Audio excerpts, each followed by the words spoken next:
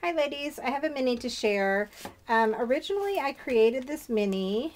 I started it the other day and my intent was for this little mini to go inside of this tin.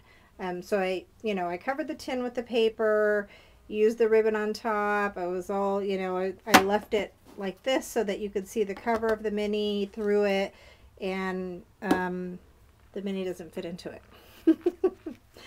uh, I guess I just added too much stuff, and that's okay. I'll probably do something else with this. It's really pretty, so I might just leave it on my desk with some flowers and stuff in it. I'm not sure yet, but I figured I would share the mini with you anyway. So this mini is using the Prima Pastiche collection. I purchased this from Jen at Live Teach Create. And it's just beautiful paper. I love the colors, the style of it. It's just gorgeous. So I used coasters to create this. On the ring I have a ribbon and then a couple of fibers and then just one charm. And this charm, actually I got this today from Donna. Donna's at Cardmaker123. And this is beautiful. It just goes with the collection perfectly, I think. So I knew when I saw it, I knew I was going to use it on this. And I had just the cover to finish up, so it actually worked out perfectly. So Donna, thank you so much for that. The cover I left fairly plain because I love the dress form. I love the butterfly and the bird. I did add a couple of Primas, and then I added one of the new Tim Holtz buttons. And I think that the two of them together just complement each other. So, okay, so inside this first page, I have a glimmer chip that I used a couple of different colors of glimmer mist on, and then I used glossy accents on it. You can see the shine there. And then I lift it open in the back so that I could slide a picture back there. And then this paper has lines on it, so I figured it's kind of like built-in journaling. So I just left it the way it was. This page, I used some of this beautiful ribbon, and this flower, somebody sent this to me with an Etsy order, and this is actually punched out of wallpaper. And what I did was I wet it all, and then I scrunched it up, and then I put it all together and added the little, these little elements are from the Pastiche collection. There's a little heart and then a little butterfly. And then I created a couple of little tags using the papers, and then I used glossy accents on the tops there. Oops. And same thing with the butterfly. Okay. And then the next page.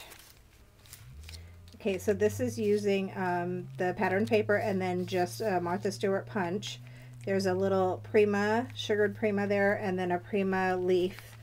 And then the border behind it is actually from the collection there.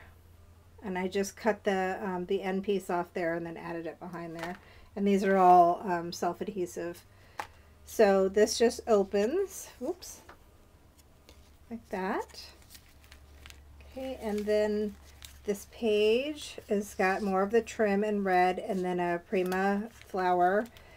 And then there's a little, journaling or for photos. And then I added a piece of lace at the edge there, and then that just slides down in there. This page, Angela won one of the crocodiles that I gave away, and she sent me this, and it's so cute. It's actually a barrette or a pin. So it's just clipped onto the little pocket there, but I just thought it was perfect with this. It's got the little shimmery pink flower. And this is a little half pocket. The other pocket is used on the other page. And this comes out. And then it has some of the little Prima ribbon. And then this just opens like this. And then this slides into the pocket like that. And then on this page is the top of that pocket that I just sealed at the end. There's a piece of black lace that I ran a piece of green ribbon through. And then there's a piece of torn pattern paper up here that I edged with Distress ink.